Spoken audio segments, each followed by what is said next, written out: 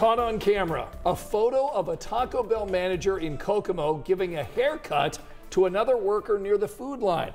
So as you probably can imagine, that picture is now going viral. Our Anna Chalker spoke to the worker who took the picture, and she told Anna that she believes the health department investigation will show more than just this incident.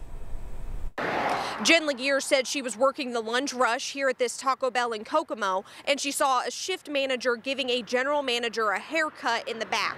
She then snapped this photo and sent it to a few of her friends. Well, then after that photo got sent to a few more people, it got back to her and she was fired. So she told me that I could take my I don't care and leave.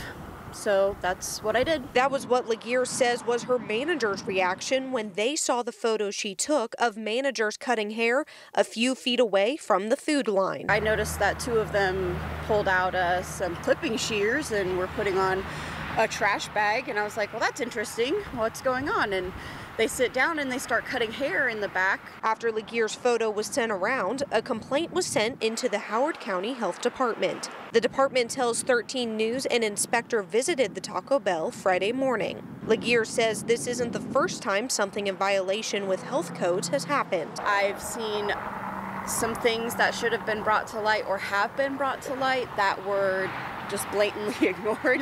LaGear says the photo has allowed some of her coworkers to talk more about what happens behind the register. I've had another few coworkers come out and be like, I appreciate you being our voice because we don't feel like we have one.